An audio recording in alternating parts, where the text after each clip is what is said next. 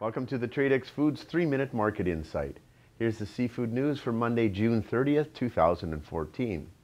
The B season for Pacific Cod is coming up on September 1st, and processors in China are hoping for better returns than the A season. Supply was short this season, resulting in low raw material inventory as well as finished products. Cod accounted for only 13% of the total volume of fish caught in Russian seas for the first 4 months of 2014, and the fish has been small.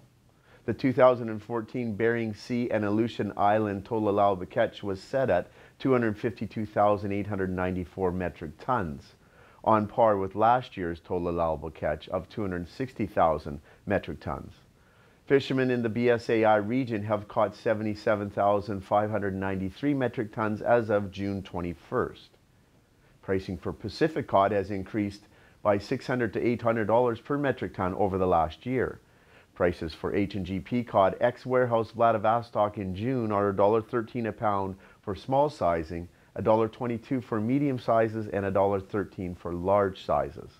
This is over 30% higher than prices this time last year. East Coast USA prices for Pacific Cod, however, have stayed relatively even at $1.55 to $1.60 a pound.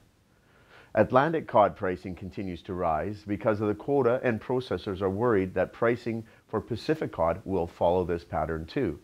Even without quota issues, according to Chinese suppliers, outlook for the North American and European markets is bleak for value-added products, and this poor market demand will also affect pricing on B season.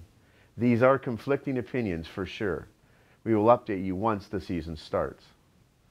Moving on to salmon, the 2014 troll chum salmon fishery has been extremely poor, although it is relatively new.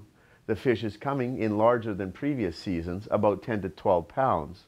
This correlates with the low pink salmon season, providing less competition for food that the chums eat.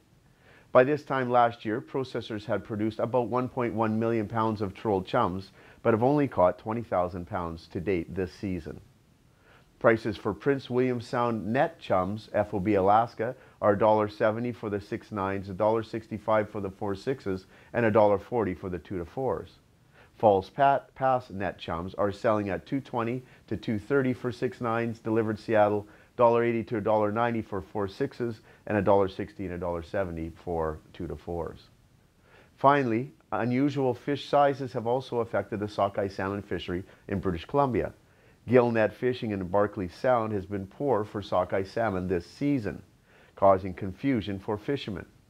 Fish are weighing 3.3 pounds on average for the round, allowing them to swim right through the gill nets, which explains the low catch. Thank you for joining me for the Tradex Foods 3-Minute Market Insight. This is Robert Ryerson. Buy smart and eat more seafood.